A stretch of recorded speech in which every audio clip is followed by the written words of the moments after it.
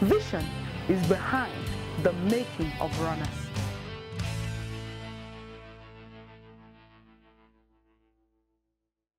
Praise the Lord. You're welcome to Tuesday, the 10th day of January 2023.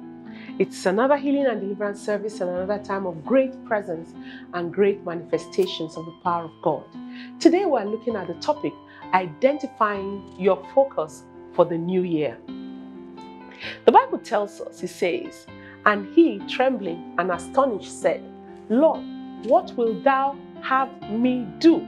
And the Lord said unto him, Arise, and go into the city, and it shall be told thee what thou must do." Thought for the day. One way to maximize a new beginning is identifying what God would want you to do or focus on. It has been confirmed that when God gives you the opportunity to experience a new beginning, there are new things He wants you to do. A new beginning usually comes with new privileges and opportunities.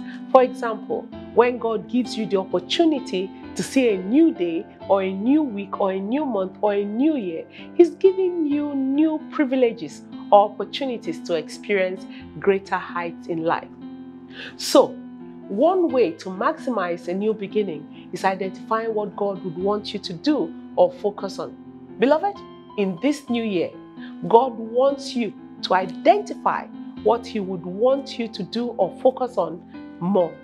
You must have set your visions for the year, but you need to ask God, Lord, is there anything else you want me to pay attention to this year? What will you have me do, O Lord? What do you want me to do or emphasize on? This was the question that Paul the Apostle asked the Lord on the road to Damascus. In Acts chapter 9 verse 6, he said,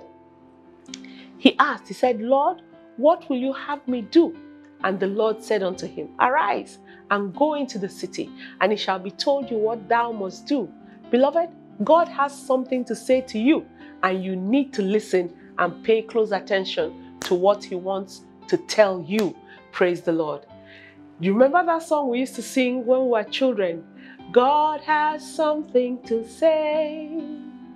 God has something to say. Listen, listen, pay close attention, for God has something to say.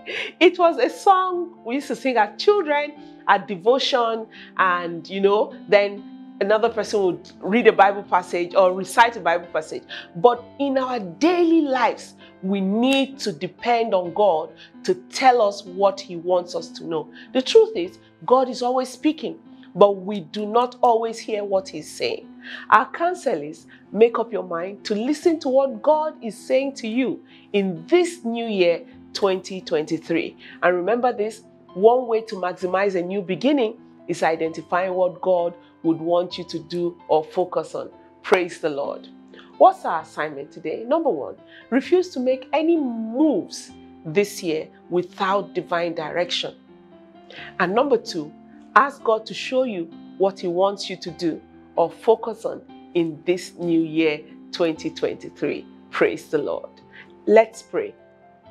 Say, Lord, I ask that you deliver me from a lifestyle of visionlessness and directionlessness. Show me what to do or what to focus on this year that will take me further in life and destiny. In Jesus' name, praise the Lord.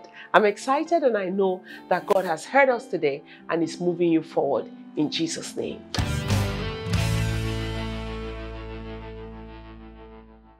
Before I close, I'd like to pray for two categories of people, and you might fall into both categories. Someone who wants to make their ways right with Jesus. You want Him to forgive you your sins, to come into your life and be the Lord of your life. Simply pray this after me. Say, Jesus, I need you desperately in my life. Forgive me all my sins. Come into my life. Be the Lord of my life. Make me a new person in Jesus' name. Amen. Praise God. And the second category of people I'll be praying for is someone whose birthday it is today. I wish you a happy birthday. As your days are, so shall your strength be.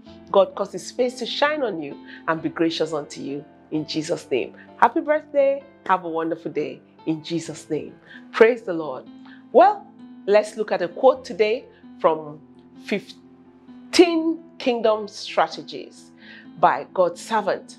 It says, you cannot bury him in the immediate if he is focused on the ultimate. 15 Kingdom Strategies for Survival by Dr. Pastor Paul Enenche.